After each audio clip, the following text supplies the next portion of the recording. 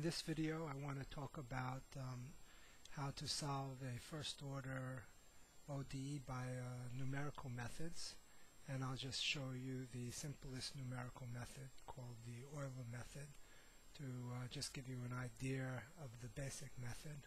More advanced methods basically just build on the Euler Method. So we have a differential equation dy dx equals some function of x and y, first order equation, and we have an initial condition y of x naught equals y naught.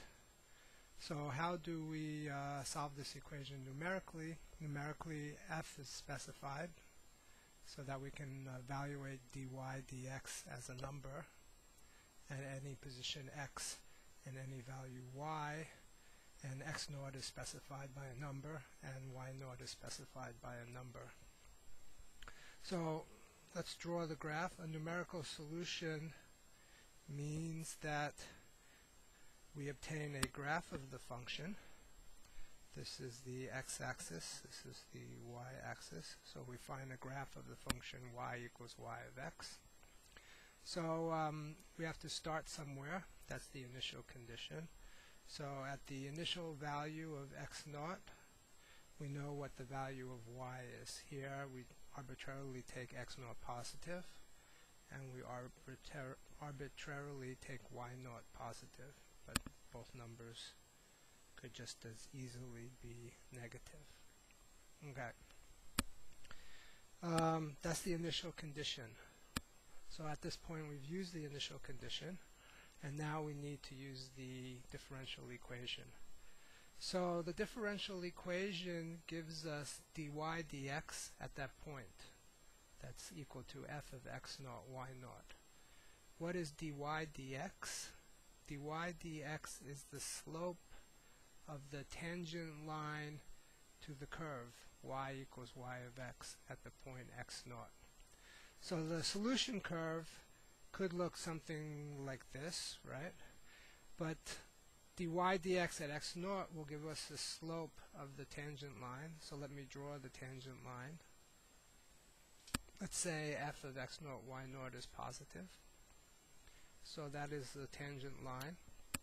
So we know that the function y of x will follow along the tangent line at least for value of x only slightly larger than x naught.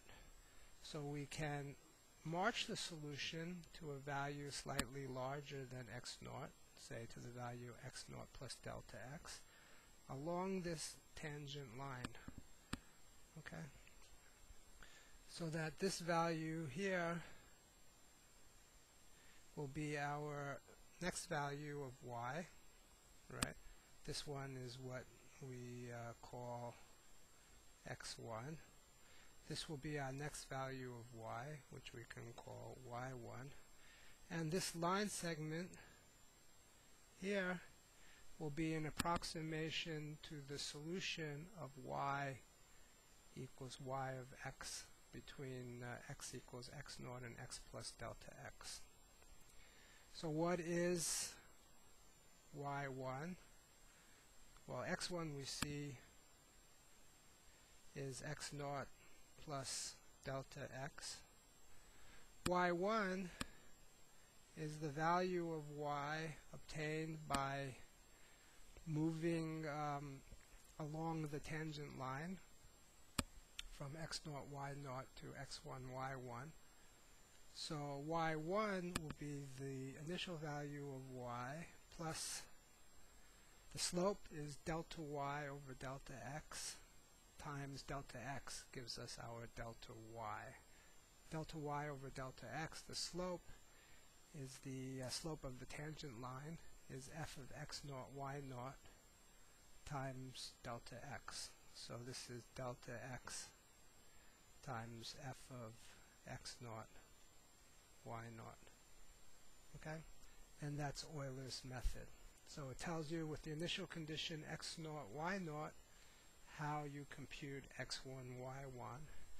After that it's all repeating iteration.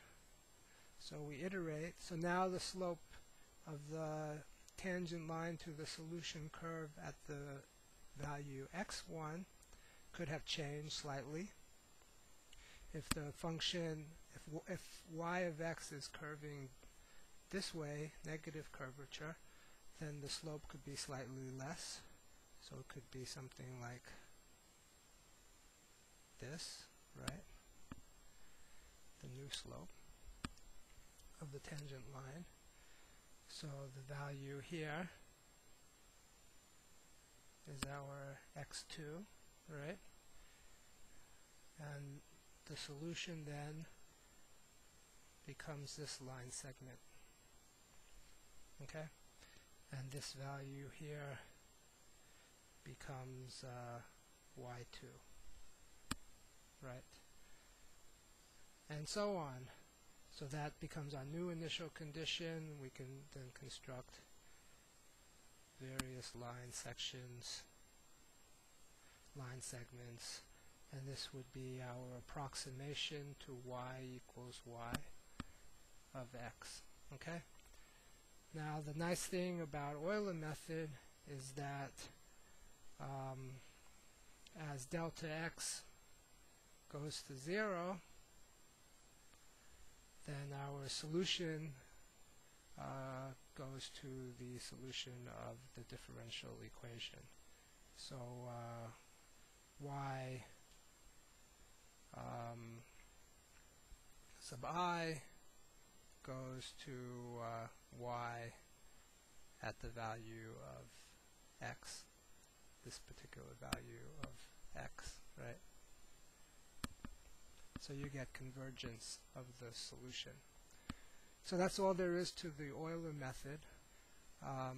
It shows you that if you start with an initial condition and a differential equation, as long as nothing goes wrong with f, meaning say f doesn't go to infinity at some finite value of x, then you can find the unique solution to the differential equation plus the initial condition.